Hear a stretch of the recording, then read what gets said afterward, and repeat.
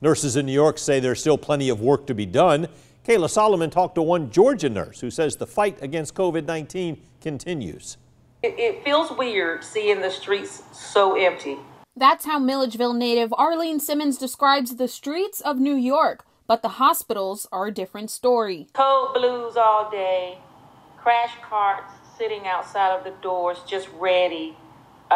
Everyone is running all day, any given time. Simmons has been hustling around a New York hospital for almost a month now, and she says although there's a slow decline in deaths, it's still hectic. When we would get off work, there would be lines of people with pictures of their loved ones, just asking, have we seen them?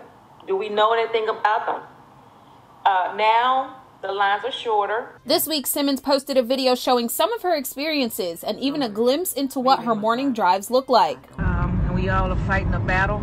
She says it was important to her to show her social media followers what it's like. I did have a duty to show some things, some of the things that I did encounter or some of my feelings about what I encountered. But now that she's almost at the finish line, Simmons says she can't wait to be reunited with her family.